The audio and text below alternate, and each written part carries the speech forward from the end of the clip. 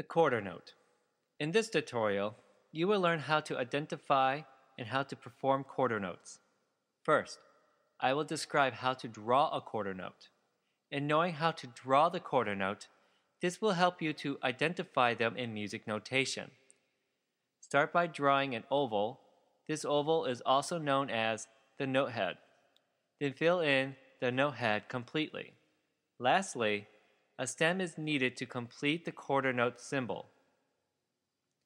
How long should the stem be drawn?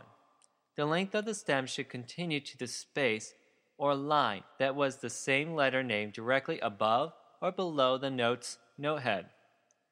The stem may be drawn upward or downward depending where it is placed on the staff. When the quarter note is placed on the middle line or above, the stem is drawn downward. If the quarter note is placed on the middle line or below, the stem is drawn upward. How long a quarter note is held depends mostly on the time signature, but quarter notes are commonly held for one beat. Now I will show you how to perform quarter notes. Here are 4 quarter notes in a 4-beat measure. I will turn on the metronome to illustrate a steady tempo. Each click of the metronome represents 1 beat.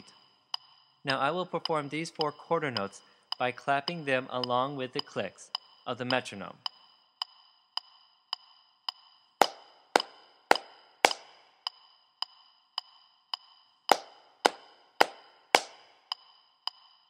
Did you notice that the claps occurred at the same time with the clicks from the metronome?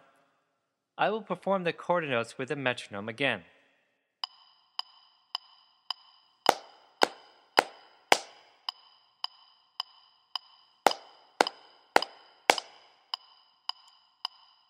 The metronome's clicks are the same durations as the quarter notes I perform. This illustrates that the clicks from the metronome and the quarter notes share the same time duration. Special notes. 2 quarter notes is equal to 1 half note. 4 quarter notes is equal to 1 whole note, and this is how the quarter note gets its name. This includes the quarter note. Quarter rest.